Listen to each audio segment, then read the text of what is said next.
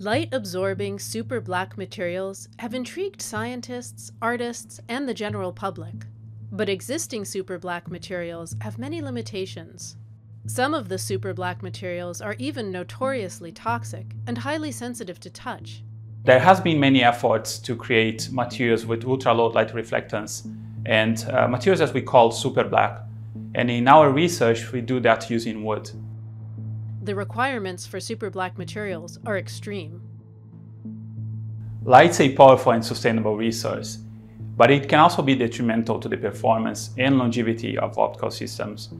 So if we are able to minimize uncontrolled light reflectance to super low levels, we can create new technologies, but we can also improve many devices that are already existing, from solar panels to telescopes in space exploration, for example.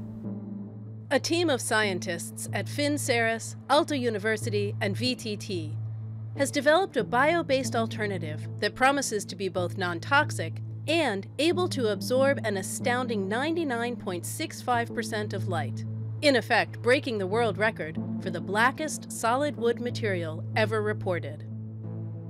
In our research, we convert the natural carbon structure of wood, which is mostly in a carbohydrate configuration, into a graphitic material.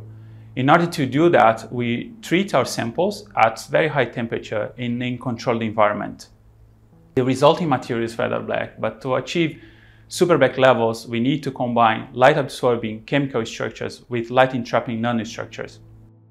Here, what is crucial is to tailor the chemistry, which goes along with the microstructure of the wood, which is designed by nature. So at least here we don't have to design the structure, it's already there.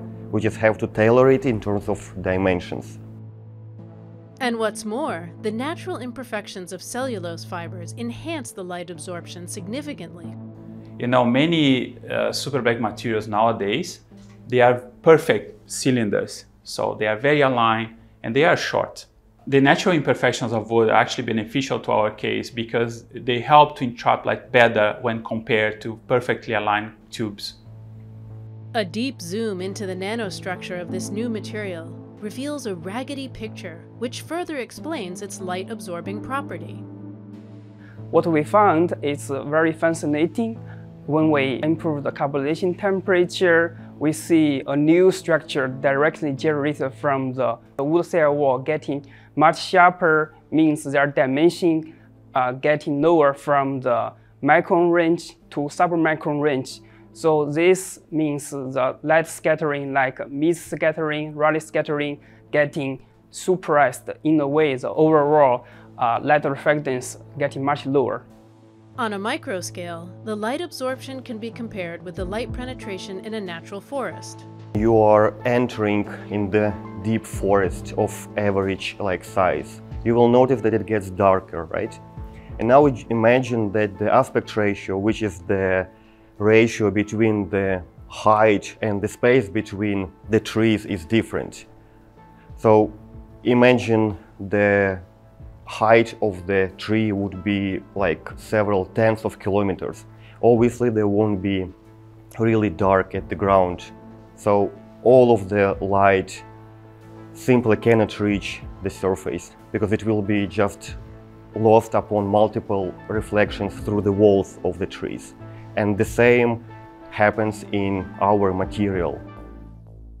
And because blackwood is easier to work with, it has the potential to be used in even more applications than many of the other super black materials.